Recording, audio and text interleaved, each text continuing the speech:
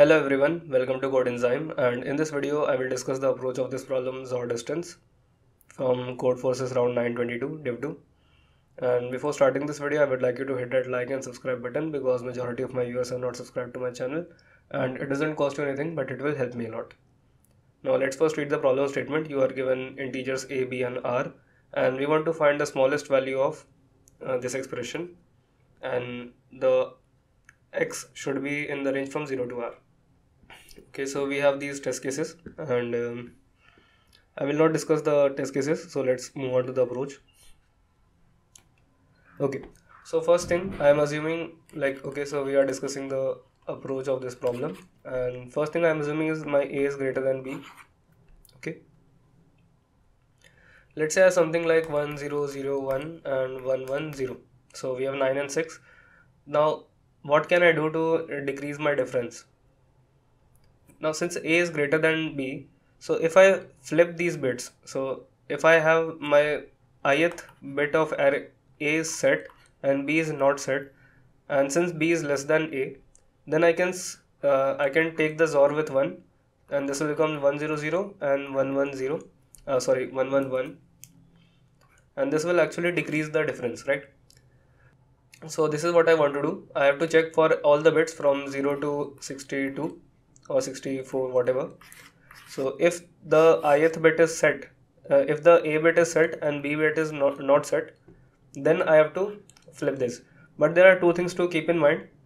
First, the answer or the x should be always be less than r, less than equals to r, and the second thing is that my a should always be greater than b. Otherwise, I don't want to do this. And how do I make sure that x is always less than equals to r? Now there are two things to check. Like if I have my r as something like this, okay, and I want to make this bit of b, I had a 0 here, and I want to convert this b, I want to set the b set this bit. Then how can I do this?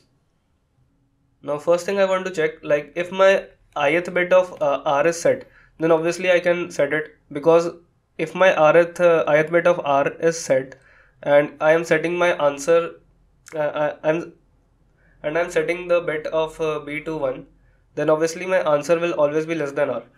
The cases that I have to be careful for is when the rth bit is 0. The case that I have to be careful for is when the ith bit of r is 0.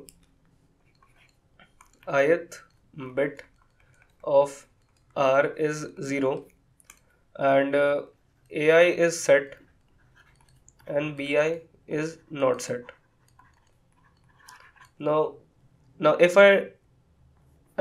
this is the case and I want to set the I want to exchange the bits, then I have to check that one of the bits of the previous from I plus 1 till 64 was such that I have to be careful that my after setting this, my a will always be greater than b, otherwise my answer might become negative and the absolute value of this will overall change my answer.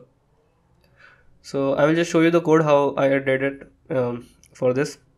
So what we can do is, first we need to find out the power of 2, which is less than equals to the what should I say, the r value.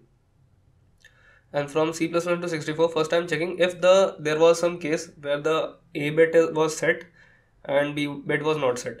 If that was the case, then whatever I do, my b will never exceed a. Okay. If there was a case from C plus 1 to 64, whenever I try to set the bit of b to 1, this b will never exceed my a value. So I will just say count plus plus and continue.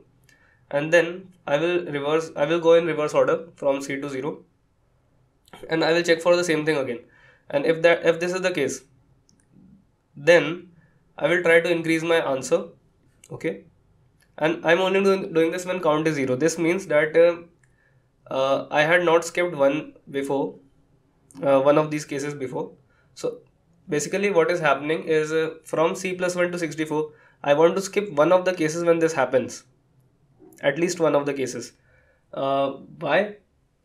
Because if I don't do that, it might happen that my b might become greater than a. Okay, so I'm doing count plus plus. If my count is greater than 0, then this case will never happen, that my b will never become greater than a, and the difference when I take XOR with it, when I do this, will always be less than greater than 0.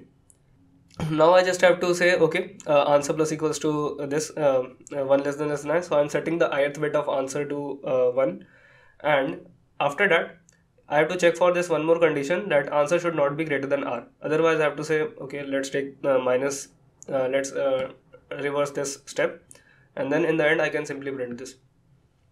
So I hope you were able to understand this, and if you did, kindly like this video and subscribe to my channel, and I will see you guys next time. Thank you.